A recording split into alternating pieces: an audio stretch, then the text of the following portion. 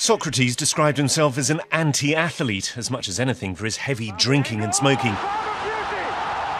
Tell that to Russia's defence, as they follow his shoulders rather than his feet. Look how he found the angle. Welcome to this video, which is all about simple Forex charting techniques for beginners.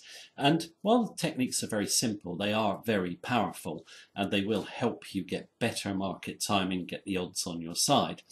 And I'm going to go through them in a minute, but I've started off the video with a short clip of Brazilian soccer captain Socrates scoring an absolutely fantastic goal. The reason I've done this is because whenever I'm sort of talking about technical analysis and teaching it, I always actually say to people, think about Forex charting like a game of football, and when you're a chartist, think like a Brazilian footballer. Everyone loves watching Brazil. Why? Because they're so natural, they're so instinctive, and they basically adapt to their opponent. They're not rigid at all. It's a very simple game, football. So is Forex, and don't be deceived by what a lot of experts will tell you. And the real key, in my view, is to keep your techniques nice and simple, but to vary them in relation to what you see on the chart. Now, when I say that, I mean, what I'm really saying kind of anti is all these rigid systems that have found, some really high probability one setup. That doesn't exist. All setups are unique. You play a game of football twice, people move differently. Okay, they might use simple skills in the way they move, but they move differently. Forex charts are the same.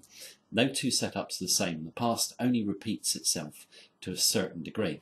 Now let's move on to some simple trading techniques. First, we're going to go through trend lines, then we're going to go through oscillators, and we're going to go through timing the market. But first of all, let's just go through basic trend lines and how to use them correctly.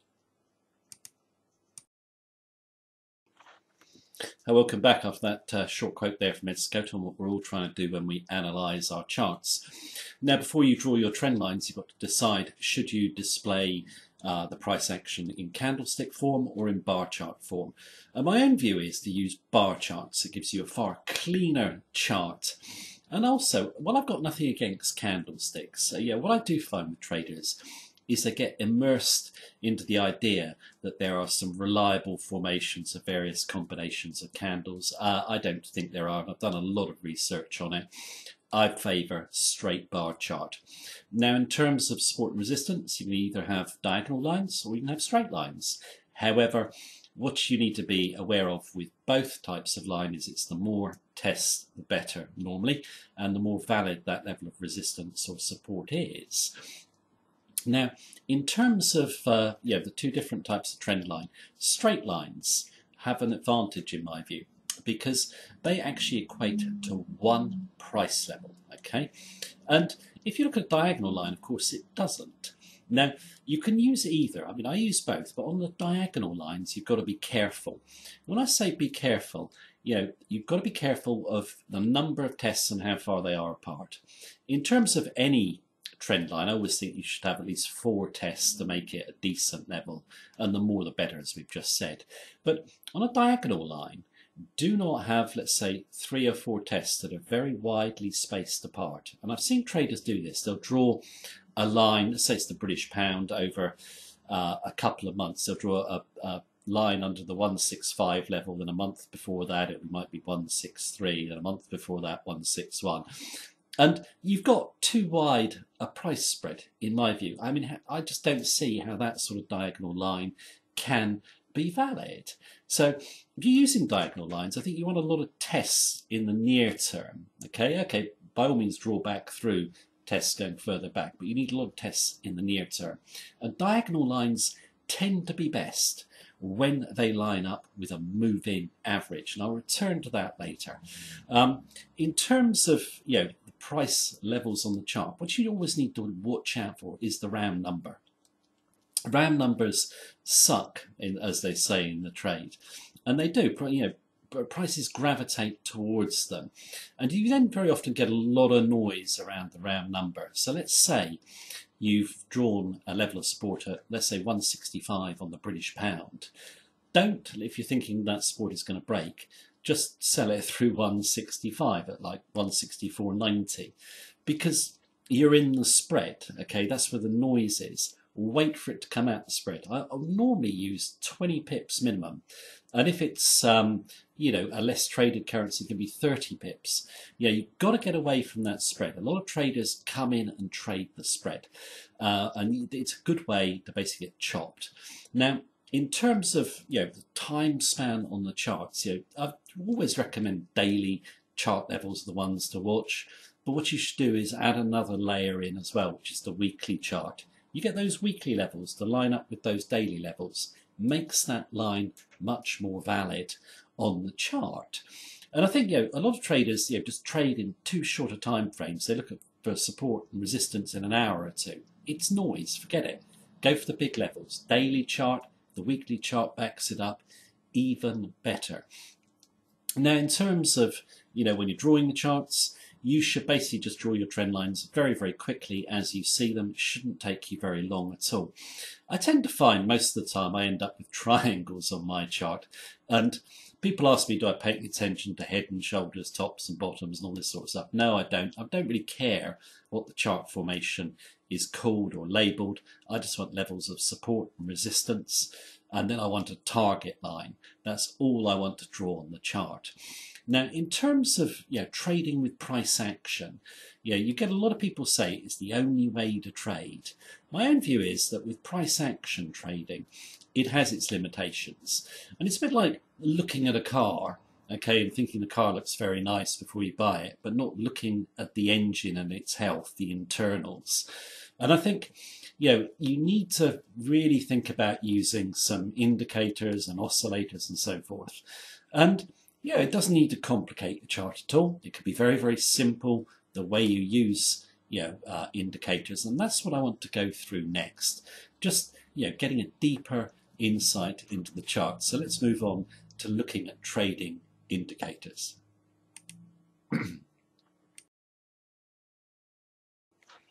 Welcome back after that short quote there from Mark Weinstein. I think that sums up one of my favourite ways of trading. I've always got my eye on momentum, and if it's diverging from price. The logic behind momentum indicators is simple.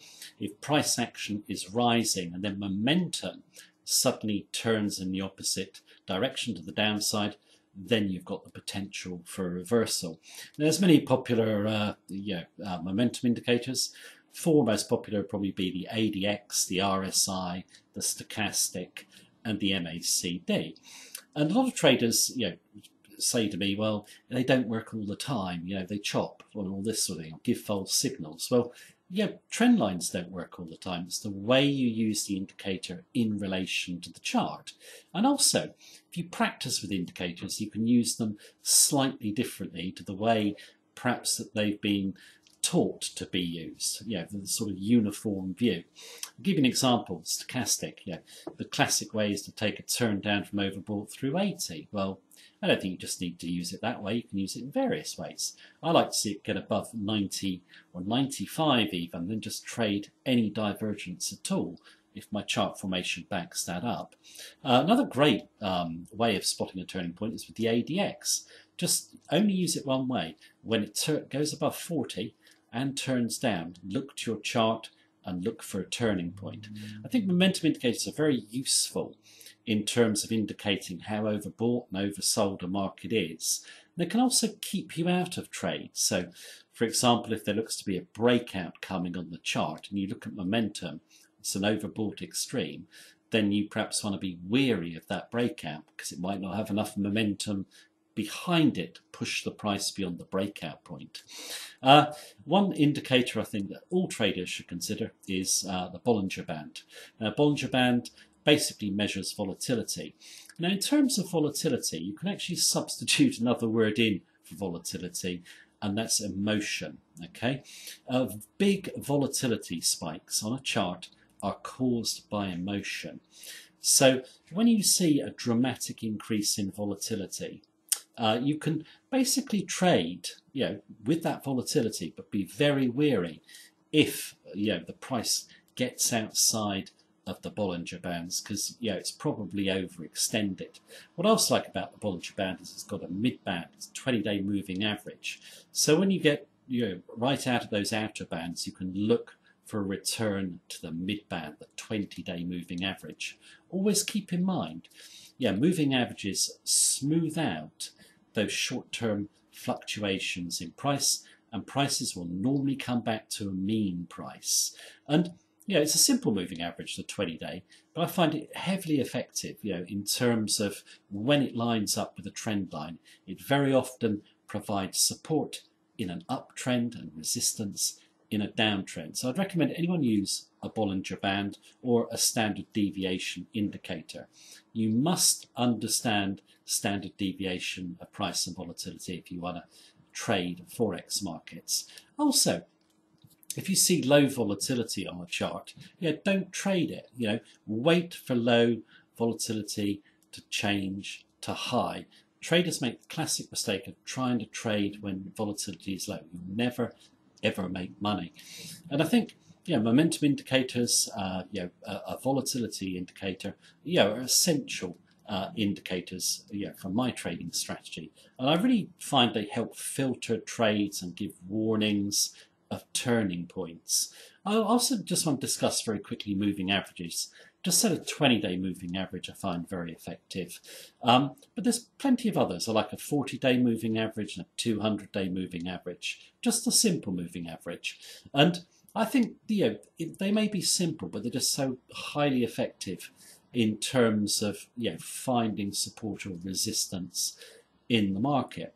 So in terms of indicators, there is absolutely no reason not to use them at all, because I do think they just give you a deeper insight into the price action. They've all got limitations, they've all got flaws, so to speak, but you actually have to learn to use them and practice with them to get full advantage from using trading indicators. But if you do, I think it's a much better way of trading than just with pure price action. Just get a deeper insight into the chart. And I just want to quickly conclude with a few points and one final quote. Welcome back after that short quote from Jesse Livermore, and I think that's very applicable to Forex technical analysis. You do not want to be trading too frequently from your charts. You really need to focus on the high odds, opportunities, and don't try and trade every twist and turn of the market. That's what beginners do. You should avoid this at all costs. Big levels and best chart setups as you view them. And in this video, I actually haven't given you a set strategy. I've just given you the components. And I think it's very important that you just learn the strategy and learn the techniques and how to use them yourself. I mean, you probably might not do it in the same way as me. My tips here are just really pointers of what works for me. It might work slightly differently for you. Forex charting is an art. Always keep in mind, that you are against opponents on the other side, and you don't want to be doing what they do, i.e. scalping in the spread, for example, around a round number, or buying a breakout when momentum is overbought. You need to have an edge in Forex trading, and anyone can learn technical analysis, put a little simple strategy together which has an edge, but always keep in mind it is an art, not a science. Now, thank you very much for watching this video. I'm just actually going to finish off with a clip of Socrates. He's now sadly departed. He summed up what football was in this clip coming up. And he was actually a great man as well. And I'm just going to play out with a little clip on him into our credits. So thank you very much for watching me. Take care. Have a good day. From his beard to his penalties, this in the 1986 World Cup, the key word was cool. Football, he insisted, was an art. But it was also a powerful political tool. At his Brazilian club, Corinthians, he led a movement to give everyone in the club an equal vote. At a time of military dictatorship in the country, it was a brave and potent move. Once retired from the game, he practiced medicine and explored the arts, directing a play, writing a novel. There was also a bizarre 12-minute interlude, aged 50, as a substitute for non-league Garforth in West Yorkshire. In the end, his alcohol-fueled lifestyle caught up with him. He was hospitalised several times this year. Footballer, intellectual, doctor and Democrat. Even in football's gaudy world, his was a talent and a presence which shone out.